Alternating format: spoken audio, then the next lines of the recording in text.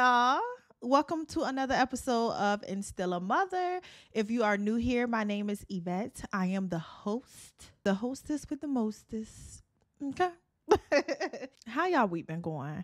You guys, I be so happy for Friday to come. Like, for real, I be happy for Friday to come. But honestly, like lately, I just been feeling like Friday been coming a little bit too quick. Like the way these weeks are flying by, it's almost scary. Like for real, I don't know. We in October. We are midway through October already. We're about to be in 2023. So that is just when you sit and think about it, because it's like time just be flying by. That's a little scary to me, but I'm just glad that Friday is here this week. I am ready to just relax and do nothing. Okay.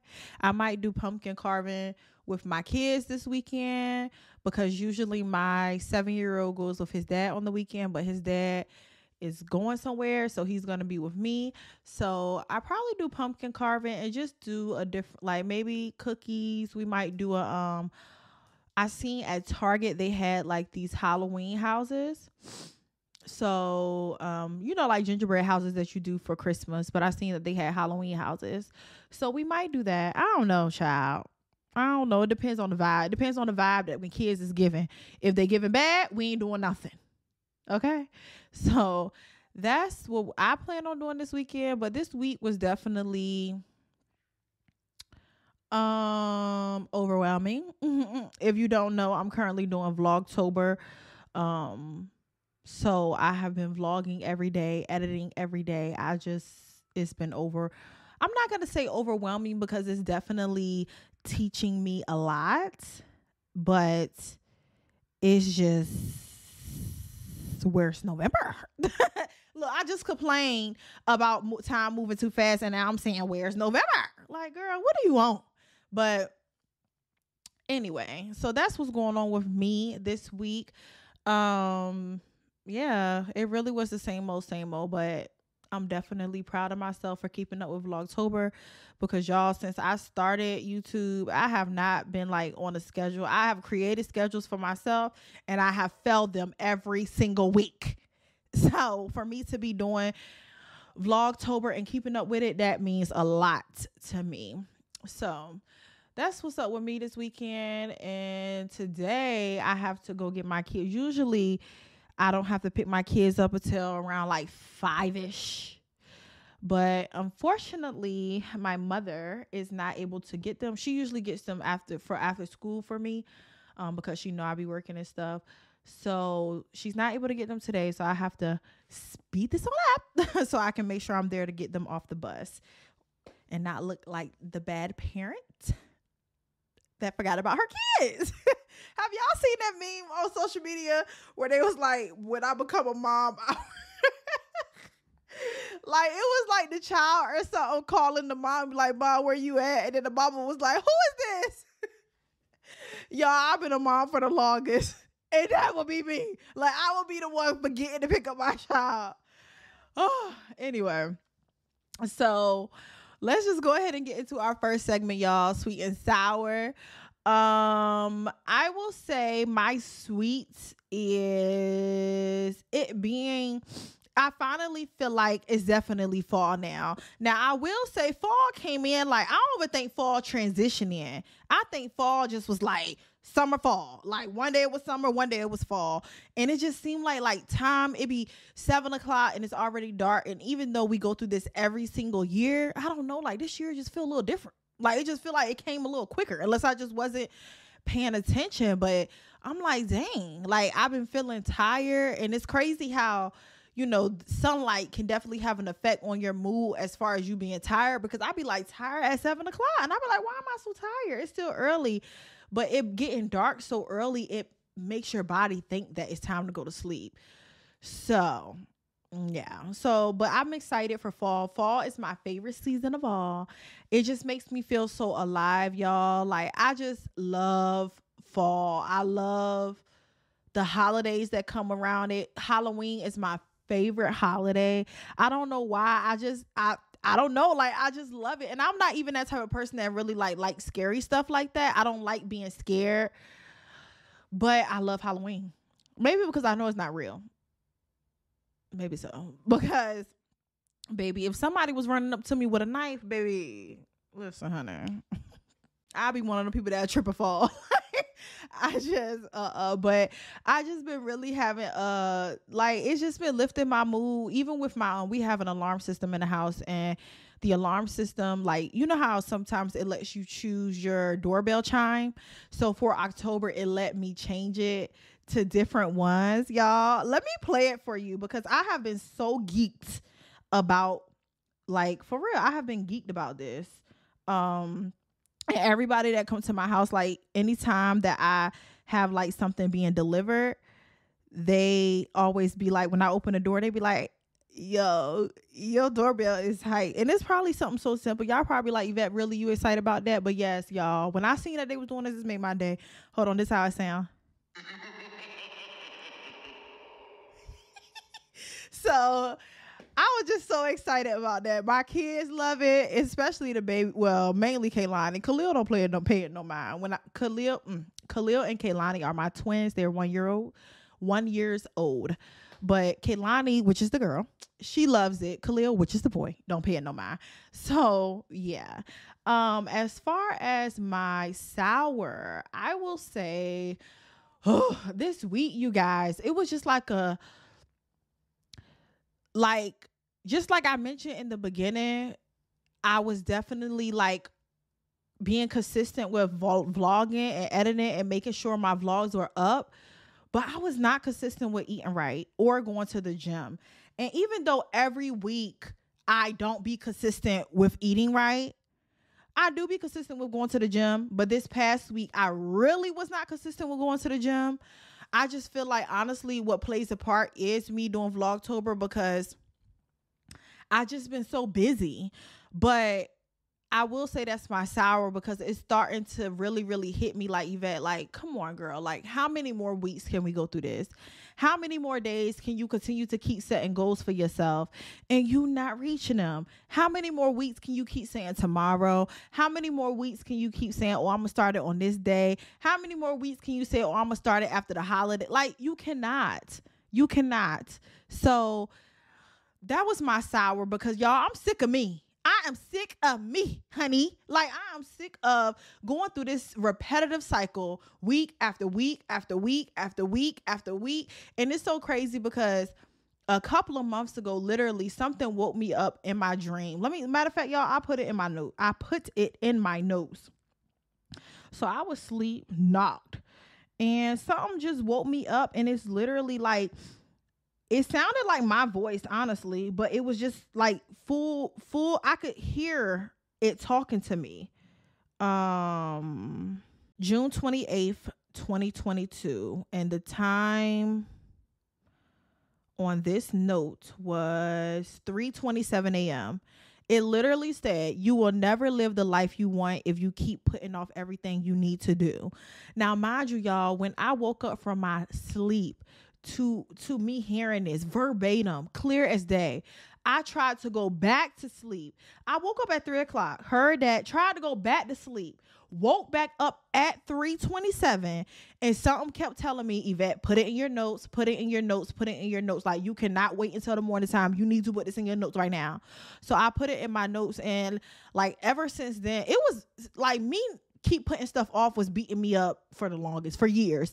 But now I feel like it's really beating me up, because it's like, yo, something really came to me and said, girl, like, you keep putting this off, you never gonna reach the life that you want to live. And I just need to do better when it comes down to eating right and going to the gym, you guys. I know it's not all about having a specific look and stuff like that, but I do feel like when you learn to be disciplined with your body and what goes into your mouth, I feel like it trickles down to so many other things in life with learning discipline. So yeah, that was my sweet and sour for the week. But we're gonna do better. We're gonna do better. So what prompted this episode, you guys? So lately, for the past couple of months, y'all, if you're watching visually, I know it looked like one of my tits is gonna pop out at any moment, baby. But I keep trying to put this on my shoulders, but it just won't go. So listen, this is what we doing, okay? I promise if it pop out, I'm gonna edit it out so you won't even see it. But lately on social media, which you guys, I'm on social media every day. I create content. I'm constantly up there looking for inspiration or, just different things, staying in the loop, the drill. So, but lately I've been seeing a lot of divorces and people breaking up on social media. I mean, it's been so many divorces and breakups. I had to ask myself, am I getting divorced? Like, baby, you're not even married. So what are you talking about? But for real, like, that's how many, it's just been like back to back to back. So one of the most recent divorces that really like hit me, why it hit me, I don't know, because it's like, girl, you don't know these people, but you know how sometimes you just feel like you kind of like grew up knowing a specific couple and it just makes you think similar to like if a celebrity passes away or something. It's just like, oh my goodness, like such and such passed away. But recently it was announced that Tia Mowry and Corey Hardrick is getting a divorce. They've been married for 14 years and they share 2 kids together. So okay, they were getting a divorce, right? So then Tia Mowry, she posted something on her social media about starting a new chapter and things like that. But Corey Hardrick, which is the person she's divorcing, her husband, he just did like a heart emoji with a little sprinkle.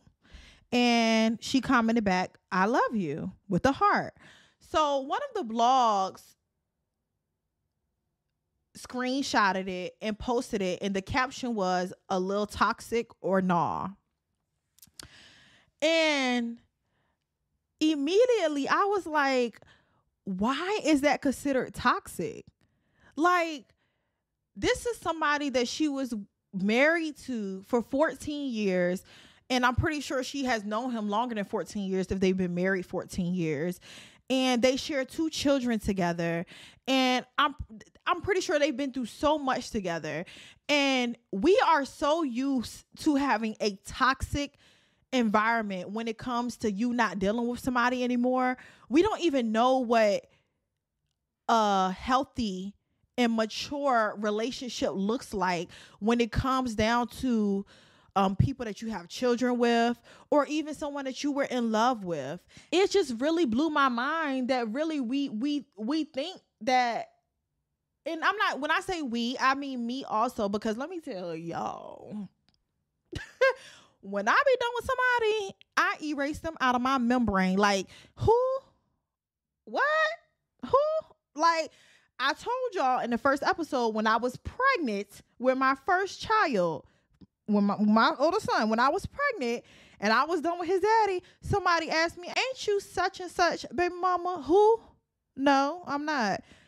His whole baby in my stomach. But it is so the norm to not deal with somebody that you have a child with once you're done with them. Or it's such a norm to have a toxic relationship or for y'all to be mean to each other and, for y'all to just not show love to each other or act like this is not somebody that you used to be in love with, somebody that you used to lay down and have sex with, somebody that you shared your goals with, your dreams. This is somebody that was at one point that person. And of course, I know that there's different situations to where, depending on the situation, like say, for instance, if you're in an abusive situation, or, it's just something crazy where this person is like constantly disrespecting you and such, of course the situation is going to change. The circumstances are going to change. But my thing is, what if everything just ended in a healthy way? What if you just outgrew each other? Or even if, maybe somebody cheated, even if that was the case, are you looking at it from your perspective or are you looking at it in its totality? Because sometimes it's not just, most of the time, it's not just one party. It might look like it in that moment, but it's usually not just one party where they're the fault of it all. And honestly, when I seen, Tia respond back, I love you, that made my heart warm because I'm like, that's how you do it. That's how you co-parent, or that's how you still show love to somebody that you've been with for so long and they share children together. And it's like, and I'm talking about myself also, but when you have a child with someone and then you decide not to be with that person anymore, like, if you treat them a certain type of way or talk about them in a certain type of way or decide to just be nasty towards them or feel like you can't do simple communication, it's not hurting anybody. I promise you, it's not hurting nobody but the child. That's it. That is the person that is facing the repercussions of y'all grown adult ass actions. Like, it's the child. And I just now was able to learn that, you guys. Just now able to learn that, like, honestly, it even took my friend to ask me, like, well, Yvette, why can't you go, somewhere with such and such? Like, what is the problem? Like, just because you're not with them no more, you can't go somewhere with that person. And of course, I feel like that there are certain boundaries, because when you still have feelings attached to somebody, it's certain boundaries that you just can't cross, especially if you are in another relationship, or even if you aren't. Like, say for instance, you just know this relationship is not for you anymore. This is the person that you do not need to be with. Don't keep putting yourself into specific situations or doing specific things where your feelings are going to keep, being attached. It's like, use discernment in that. But when you get to the point where you're completely done with the person, you have no feelings attached in that manner, it's like, why can't you do certain things? And I'll use myself for an example. When it comes down to my son's dad, which one don't matter. But when it comes down to my son's dad, like, when I was done with him, y'all, I hated this man. Do y'all hear me? I could not even call him and have a simple conversation. Every conversation we had on the phone was arguing. Then when my son would go with him, I would try to call him and check up on my son, but he wouldn't answer the phone. Then I would feel some type of way, because then I'm going days without talking to my son, because why? He's the baby. He doesn't have a phone, so I got to go through his dad. And so things will be going on with my son. For example, like, he might catch a cold and I didn't know about it, because why?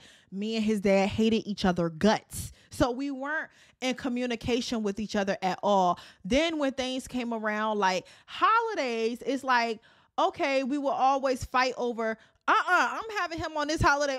No, I'm having him. No, you had him last holiday. No. You know what I'm saying? So we will always have an argument with that, because it's like, okay, well, how are we supposed to do this if we're not together? We're not going to go to each other family homes. You know what I'm saying? How are we supposed to do this? But honestly, you guys, it wasn't hurting anybody but my son. That's it. Like, so now me and his dad has I'll say better. It's not 100% perfect, but it's a better relationship. Like, at first, when it took for, it came a moment where it wasn't necessarily, like, I was cool. I wasn't the one being bitter, but he still had some ill feelings towards me. So when it came down, once we were both able to get over each other completely, we were able to have conversations. So when he would call me and be like, hey, what's up, Yvette? Or like just have a normal conversation, I'm like, what's up? What you want? He was like, damn, like, I'm just calling to have a conversation, asking you how you doing. Like, damn, we can't be cool. We can't be friends. And I'm thinking in my mind, like, cool, friends. What do we need to be cool, or what do we need to be friends for? And even I honestly, you guys, I feel like really it's no need for us to be friends, because it's like, I have moved on. I have had kids after you. I have a partner. So it's like, what do we need to be cool for? Because at the end of the day, it's like just showing respect to the person I'm with. I'm not about to be sitting here doing X, Y, and Z with you. But, it shouldn't be to the point where we're on the phone and I can't even ask how you doing, or, just be nice. Like, just be nice. You know what I'm saying? Like, it was one point where he had my son with him and I, told him to have a good day. And he just was like, this can't be that. You know what I'm saying? So it's like, yeah, like when we're done with the person we have a child with, we just cut them off completely. And unfortunately, it can't be like that. Like, that's what goes into, people saying, oh, I got a bitter baby mama. She keeping me away from my kids because I don't want to be with her and blah, blah, blah. Now, on the other flip side of that, I do feel like, you can't just, outside of the kids, you can't be disrespecting somebody, whether that's physical abuse, mental abuse, emotional abuse. Like, you cannot be doing that and thinking that somebody just gonna be kumbaya with you or gonna be cordial with you. Like, that's not how it's gonna be. I feel like even if there are kids involved or not, you just need to be respectful to the other party. It's just like, be respectful. You do have to put feelings aside, as far as if we're not going to be together. Okay, we have to put those feelings aside, but you cannot be disrespectful and think that you're going to get a positive response out of that. So going back to, Tia Mowry and Corey Hardrick, we don't know what's going on behind closed doors. We don't know. But the fact that they're able to still say, I love you, and somebody thinking that that's toxic because they're saying, I love you, but they just announced a divorce. So are you saying that the divorce means that they don't love the person anymore? Because that's how I thought about it. That's how I thought that, okay, I'm done with you immediately. It ain't no more I love you. It ain't no more, oh, I still got feelings for you. It ain't no more of none of that. And honestly, that's not unconditional love. And that's what makes me think, like, did I ever love these niggas? Like, did I ever love them? Because I don't think so.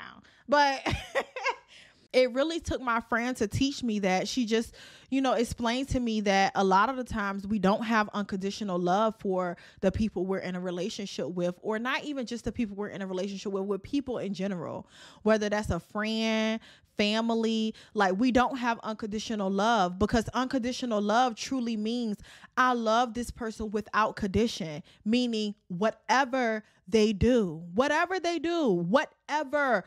you could think of under the sun, whatever they do, I can still say, I love this person. And a lot of the time we can't say that. We can't say that. And I will be that person to say, I can't say that. Like,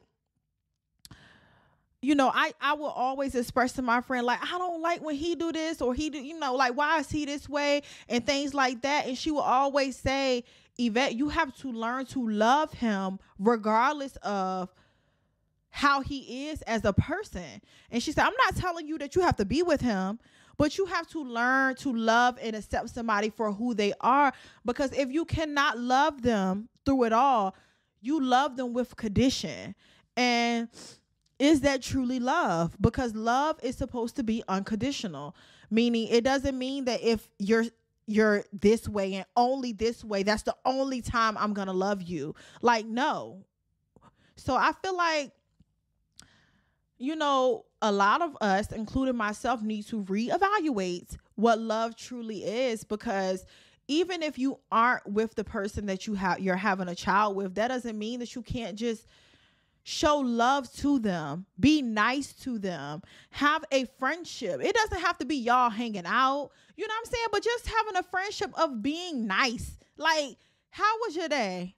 What's wrong? You going through something? You need my help? Like, what can I do for you? Because at the end of the day, we still have a child together, and your child having one type of lifestyle at one place and then a completely different lifestyle in another place. Like, for example, if I'm over here living lavish and then I see that, the person that I have a child with is going through something tremendously. So when my child goes over there, they're having a completely different lifestyle or going through whatever their parent is going through. Is that not affecting my child? Yes. And at the end of the day, it's the child that matters, not y'all two grown, immature adults. I'm talking to me. I'm the immature adult. But you guys, I promise you, y'all, I used to be so childish. Like, I at one point, I walked into the place that my child's dad was working. Y'all, I walked in there, act like I didn't even see him. He could have been on fire, and I wouldn't even spit on him. Like, that's how I felt. And I just had to truly, like, accept the fact of, like, okay, Yvette, like this is the person that you chose to have a child with. At the end of the day, that hate that you giving, that hate that you spewing off is not helping the situation at all. You have felt this way for years and the person still is the same way. So you just sitting here harboring all this hate inside of you for what? For why? Why are you doing that? You know, so it's like, I feel like whether you're the mom or the father, I feel like if you just did more internal work within, it would help a lot. And I mean that even in the way of if you're dealing with a deadbeat, because trust, I've been there, still there. Feel like I'm always gonna be there. But I really had to, just take accountability. Honestly, y'all, that's what it really took for me to do. I just had to take accountability. At the end of the day, regardless of what the situation was, regardless of if I was a minor at the time, didn't know no better, just dumb. Even if I didn't know no better at the time, at the end of the day, I still decided to have a baby with this person. Okay? Regardless of what that brought with it, I cannot keep harboring these feelings for years and years down the road. It's not doing anything but hurting myself in this situation. I'll say that because I don't never talk about I don't never talk bad about my kid's dad in front of them. Whatever I gotta say, I say that to my friends, family, mama, daddy, they'll know about it, but my kids know. But it's just, is it stressful? Yes. Do I feel a certain type of way? Yes. But even when you are dealing with a deadbeat, you just have to realize that the person is going to be what they are. Like, you cannot change them. And if they are not willing to change themselves on behalf of themselves and behalf of that they have a child, why would you want that around your child anyway? If they don't have your child's best interest at heart, why would you want that around your child anyway? I really used to feel a certain type of way, like, oh, he don't come get my son. He don't spend time and stuff like that. But when I sat back and thought about it, do I really want this child? Do I really want this person as a influential being on my child? Not really. So it's like, I just had to get out of my head, get out of my emotions and just take it for what it is and deal with it with logic. And I feel like a lot of couples and a lot of people, when it comes down to you having a child with somebody, we don't know how to be that way. Because let's say, for example, you are with someone and this is someone you're madly in love with and you have a child with, and y'all decide not to be together. It doesn't even have to be on some disrespectful things. Y'all just cannot, y'all are just not compatible. You're just not compatible. So now that you're deciding to not be with that person, now it's a flip of the switch of where I hate this person. Don't talk to me. Don't call me. Don't you block. All of these things.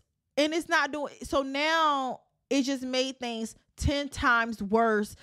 And it's not doing anything but making it harder to co-parent with this child, with this person that you have kids with, which is not gonna do anything but roll over to affecting the kids when the kids don't have anything to do with this.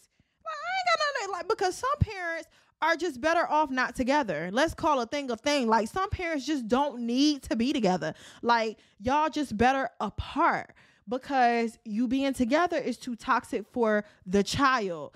And y'all, let me tell y'all, everything that I'm saying, I'm not speaking this from me just trying to teach somebody else. I'm speaking this from experience, things that I have went through. So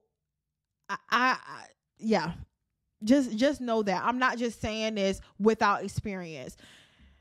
It's like when you have children around toxic situations like that, it's not good at all. And honestly, it took for me to have a daughter to where if me and her dad was having an argument, even now, if me and him start raising our voices at each other or, just having an argument, she immediately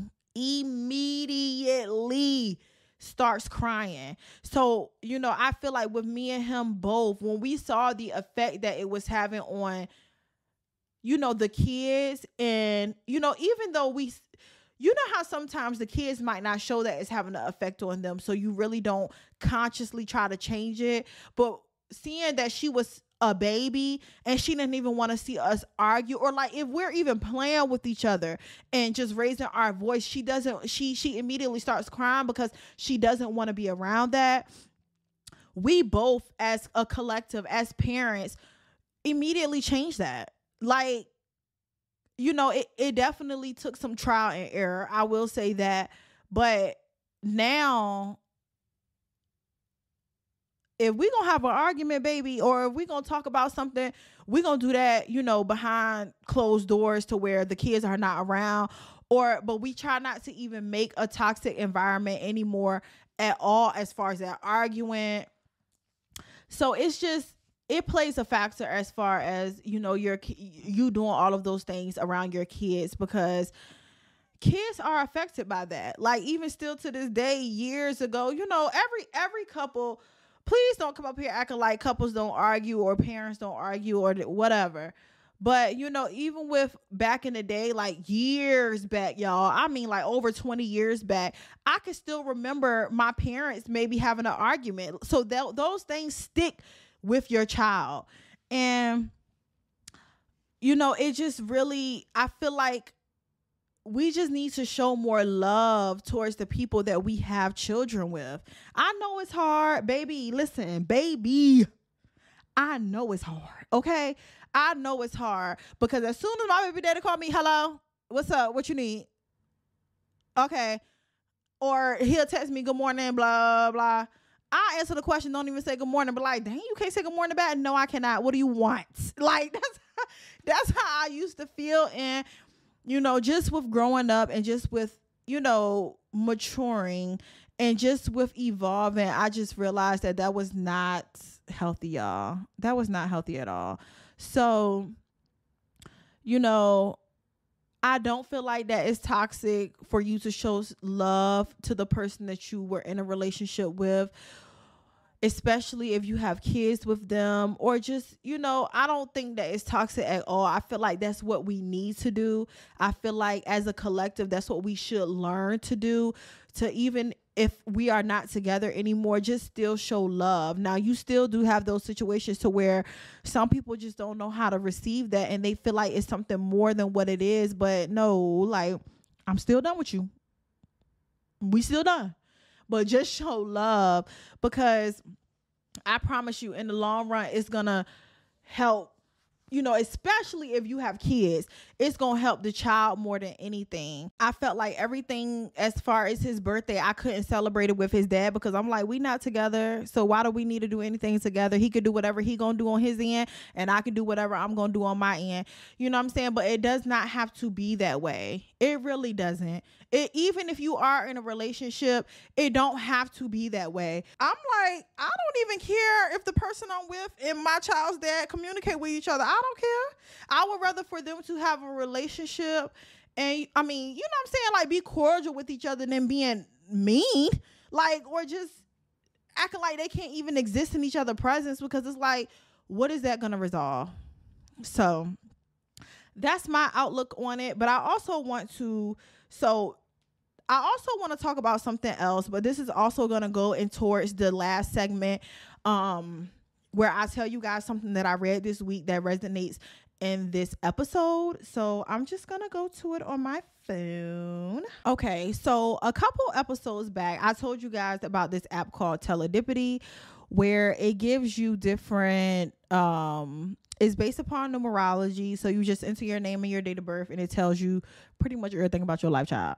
But recently, one of my friends, she got an email from it, and she was like, hey, did you receive this email? And I was like, no. So she sent it to me, and y'all, it really was an eye opener, and it was, you know, kind of based upon this topic at hand. So I wanted to discuss it with you guys, because I'm like, I'm not 100% on how I feel about it, but I do feel like it makes sense. So let's talk about it. So it was talking about, one of the things that it was talking about love. And one of the things that it stated is, a person who is suitable for our child is almost never, though we cannot realize it at the time, very suitable for us. It says, the lover who delivers the perfect offspring and thus becomes the obsessive focus of our will to life is rarely the person who will make us happy over a lifetime. Love casts itself on persons who, apart from the sexual relation, would be hateful, contemptible. Y'all, please forgive me. I know I messed that word up.